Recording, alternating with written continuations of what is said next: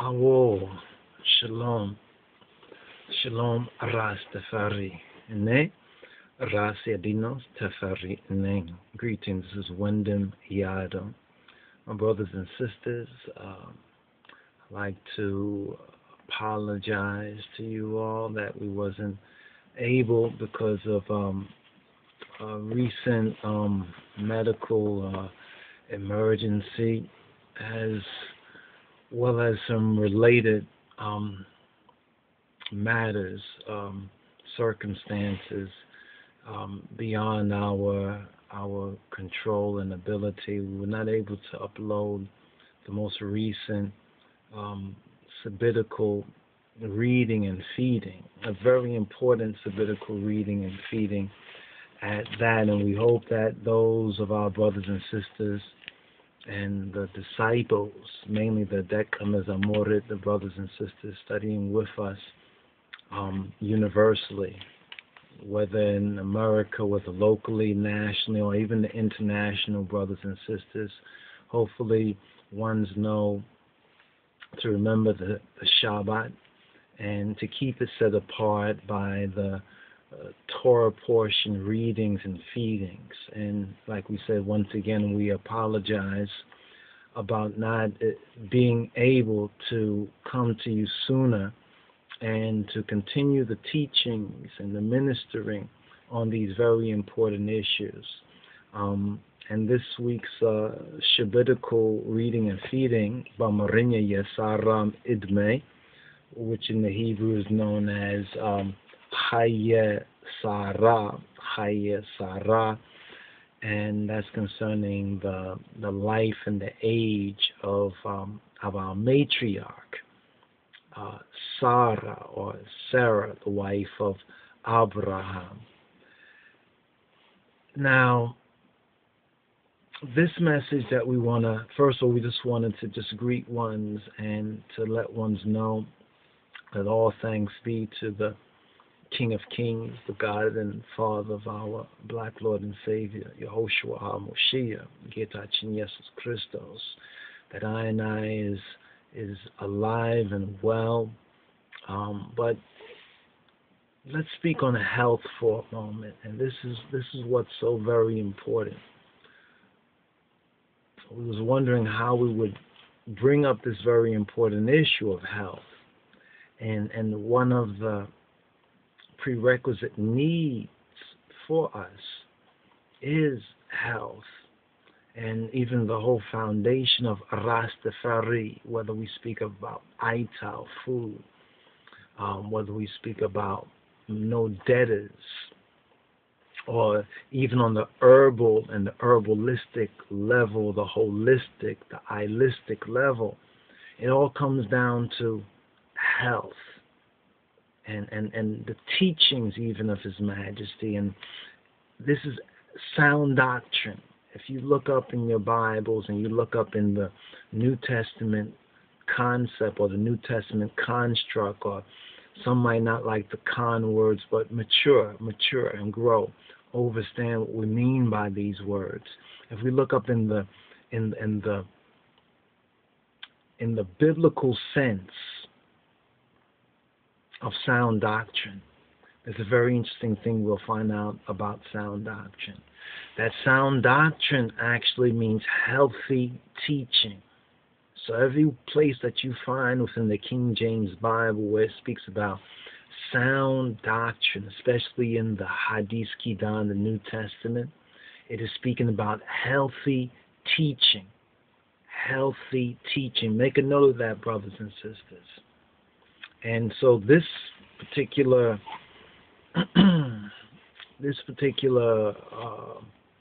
leading into the Shabbat and for the last couple of days, because of medical emergencies and even our own health, we had needed an opportunity to rest and to meditate. And we give thanks for the prayers of our brothers and sisters and mothers for us in the ministry of His Majesty in the Lineage of Society, because there's also spiritual warfare. And in this time of spiritual warfare, we must also recognize that they're doing everything in their power to stop the ministering of the good news. And therefore, health is once again a very important let's give you the teaching of His Majesty on this. This is from this same little booklet right here, The Wise Mind of Emperor Haile Selassie. And under development, under the subject matter of development, it says here, if health fails, teaching, knowledge, life itself all comes to naught. So if health, Bamarinya, we call health Teina, as we say in the traditional Ethiopian greeting of Teina Yisterling,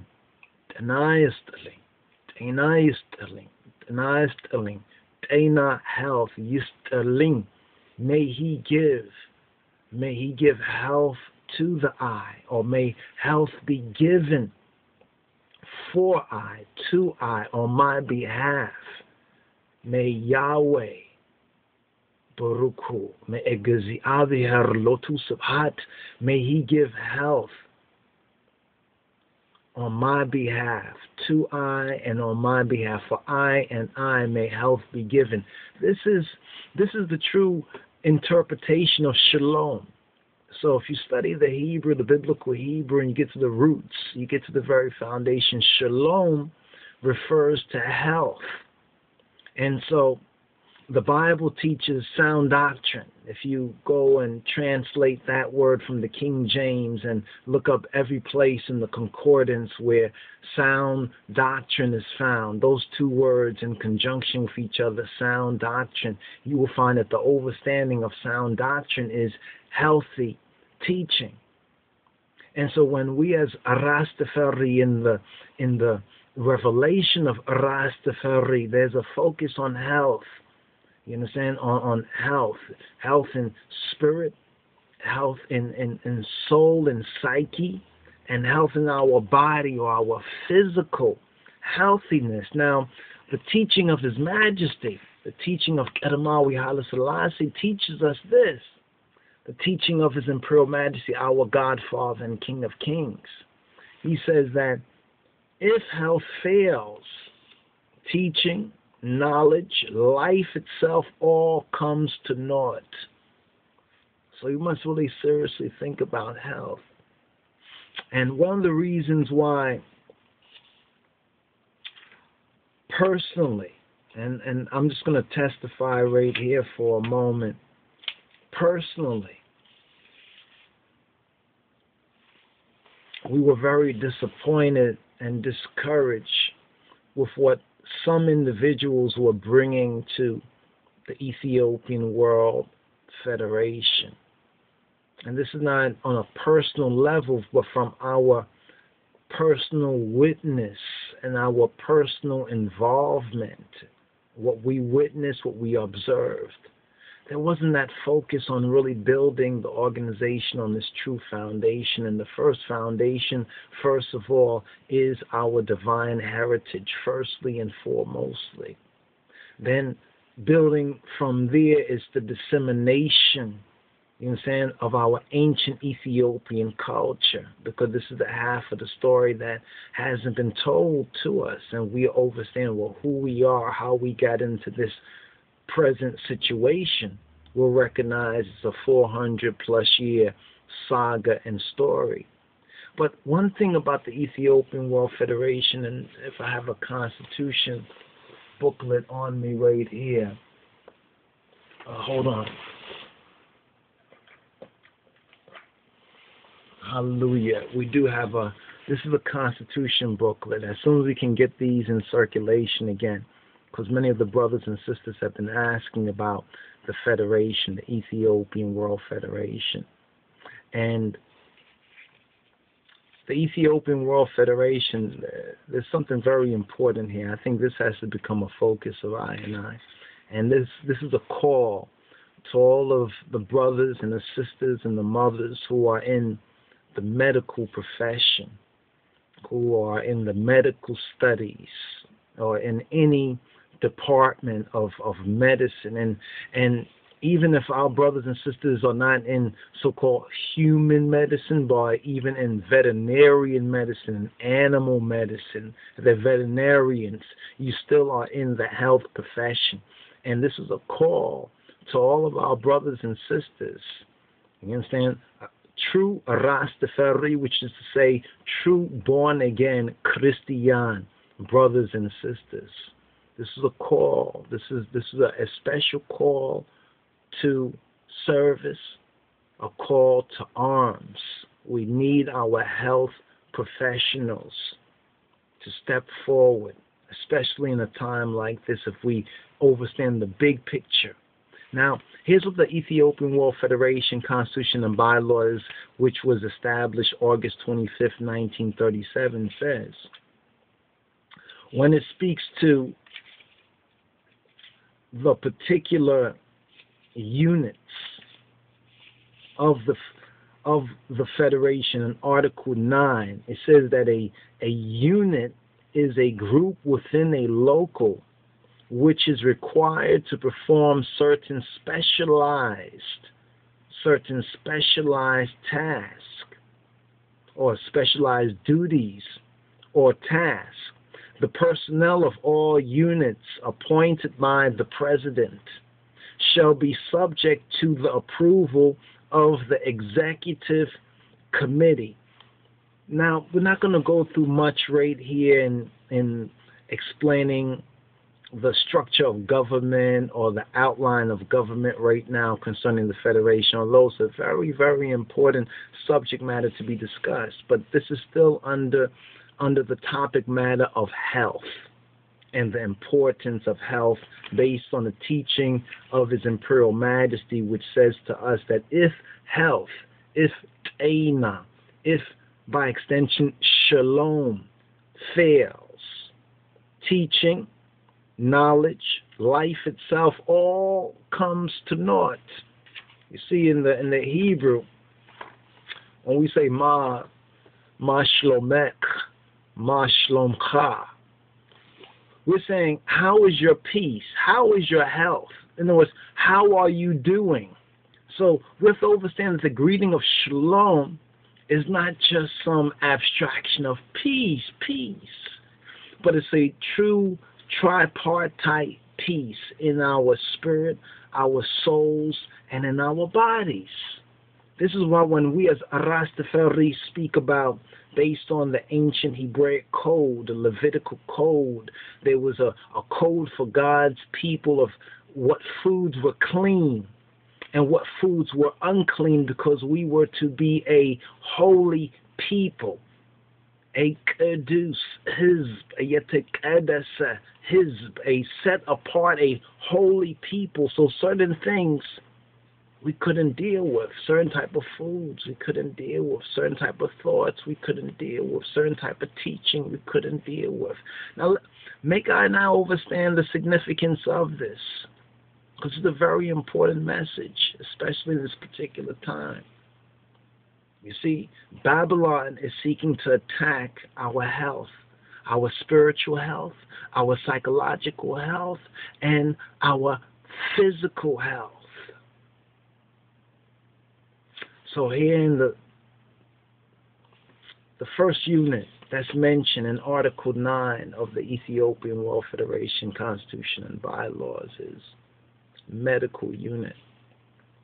Let me just share a little bit of what it says for the medical unit. There's 4 units that are listed here. Now, this doesn't include the executive committee. The executive committee would be like the organizing body of the local of the Federation. To say almost like, let's look at the local in its true aspect. Based on our divine heritage, the local is a church. The local is a church. This is a holy institution. And this is one of the reasons why the Ethiopian World Federation today, in this present generation, is going through such a birth pang, and why we're witnessing a lot of what we're witnessing today. Because there's a foundation, there's only one way in which it is supposed to work, and that's according to the teaching of His Imperial Majesty, in word and in practice, in heart and in mind. Understand this. Here, the first unit that's mentioned here is the medical unit. It says the medical unit shall constitute persons who are members of the medical, dental, pharmaceutical, and nursing profession. See, this gives us a perfect outline right here. This gives us a perfect structure right here.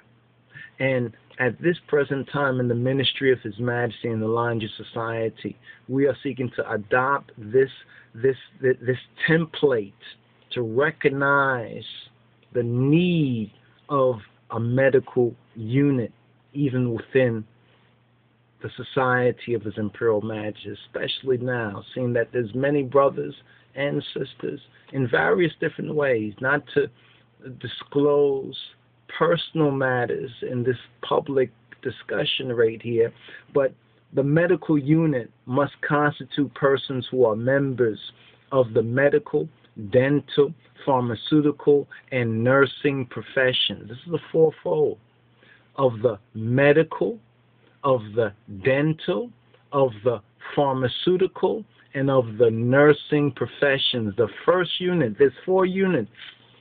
These 4 units outside of the main executive committee are the medical, musical, juvenile, and women's auxiliary, or what we may call, for lack of a better descriptor, but the sisterhood.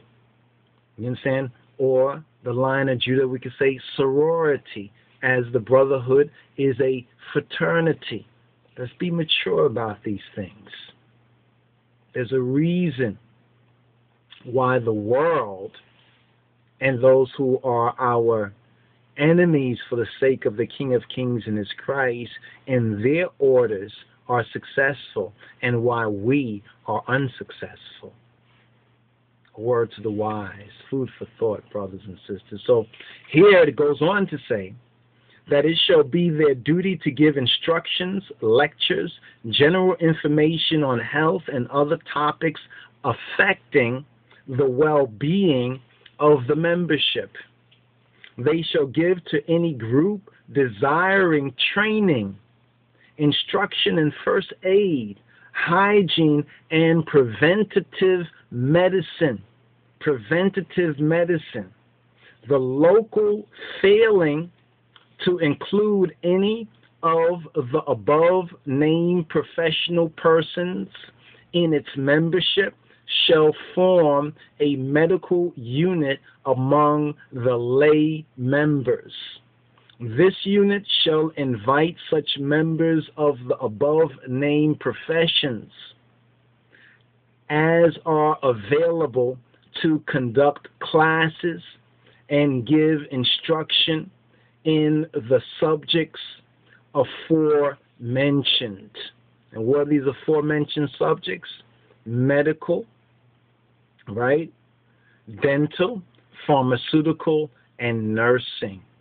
Let's understand this fourfold foundation of a healthy society, because the teaching of His Majesty teaches us that if health fails, then teaching, knowledge, and life itself comes to nothingness. And with the recent medical emergency that has been faced in amongst us in the society, this further drives home a point that we thought we could hold off on for a moment and say, okay, we're going to get to that. But this is very, very urgent. This is extremely urgent, my brothers and sisters. Building up the medical unit and the medical arm of this Rastafari Ethiopian Hebrew society. It's very important. So what we are doing here is beginning to discuss this idea, to disseminate this idea, to put forward this idea, to make a heartfelt appeal to you brothers and sisters, you mothers out there who have such training, whether you're in the medical profession, whether you're in the dental profession, whether you're in the pharmaceutical profession, or whether you are in the nursing profession. The Lion of Judah Society of His Imperial Majesty needs you. We need you. The King of Kings needs you. The King of Kings people, this Rastafari society, it needs you to become involved with us. Let's work together. Let's network how we can fulfill the will of His Imperial Majesty. And here's one other interesting point to this as well. And hopefully we'll move on some other related subject matters and come back to build a little bit more on this, Yah willing. That there are 4 basic units that are mentioned here under units. One, as we've been talking on, is the medical unit. Secondly is the musical unit. Thirdly is the juvenile or the youth, for the youth, a unit for the youth. Fourthly is the woman's auxiliary. Let's understand that we as a Rastafari, and I love music, and as a musical people, much of the message is conveyed and preserved and disseminated musically. But according to the King of Kings template, the musical unit is secondary after the medical unit, because the teaching of His Majesty teaches us that if health fails, what else fails? Teaching, knowledge, life itself. All that comes to naught, comes to nothingness. So as we've been speaking on the spiritual health and the psychological health of our people, it's now time for us to focus equal emphasis on the physical, medical health of our people. And we're putting out this urgent appeal and this urgent call to our brothers and sisters in Rastafari. And once again, this is the so-called Thanksgiving weekend. Someone's might be doing different things, and I not judge you. You understand? But help to circulate and pass on this message. The Lion of Judah Society of His Majesty is seeking to build a medical unit. You understand? So we're calling on those professionals who are in the medical profession, those who within the dental profession, whether they be a Rastafari, whether they be Ethiopian Hebrew, you understand, or true Christian brothers or sisters that recognize the true gospel good news of the King of Kings and His Christ. Please lend your assistance. Please get in touch with us. Please contact us and say, I've heard the message about the medical. I want to assist in the medical unit or the medical group or the medical wing of the society. This is both urgent for us where we're at right here, as well as for where we are going. In fact, any army today, professional military that sends out its fighting men and women, also have medical professionals that goes along with those fighting men and women.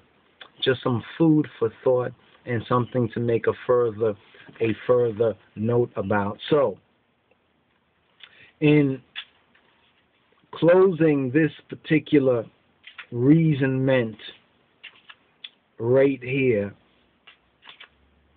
let us just remind ones of the teaching of His Majesty on a related point, and this related point